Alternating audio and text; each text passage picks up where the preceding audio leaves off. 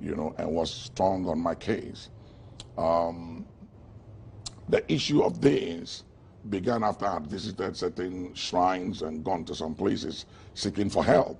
And I remember I went to this particular place, and the guy came out and said that, what do you want? And I said, I came for help. And he said, where you come from? Where you from? And I said, Accra. And he shook his head, and then he did some things, you know.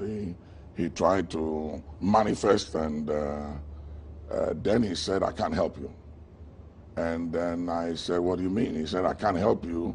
And he said, young man, as for you, the only one who can help you is the man up there, you know, referring to God. You know, but he didn't say God. He said the man up there. And then he said, you go. So he sent me back. And I went to so many places, and I believe that after those were negative exposures, I shouldn't have gone to those places, because whatever I was seeking after my life, you know, I went to Satan's ambassadors. So I fell into their hands. I played into their hands. So I believe that it opened me up for them to access me. And at this particular time, I started hearing voices, you know, and then the voice commanded me. In those days, we didn't have standby generators. I lived with my dad at the airport residential area. And the voice said to light a candle, and I had it in my room on my table. So I lighted a candle. Then the voice said, place your right hand on the flame. And I did.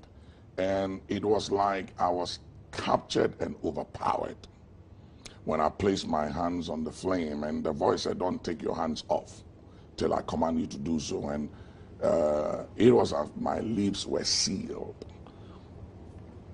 And I lacked the power and the ability to resist the influence and the power of the voice and to take my hands off.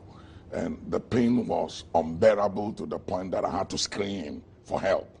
And not too long after that, they broke the door and came to rescue me. But by the time they came in, I've lost all these things. Everything was gone, you know, and I had to be admitted at Kolibu Ward H for 4 months, and had all kinds of encounters there.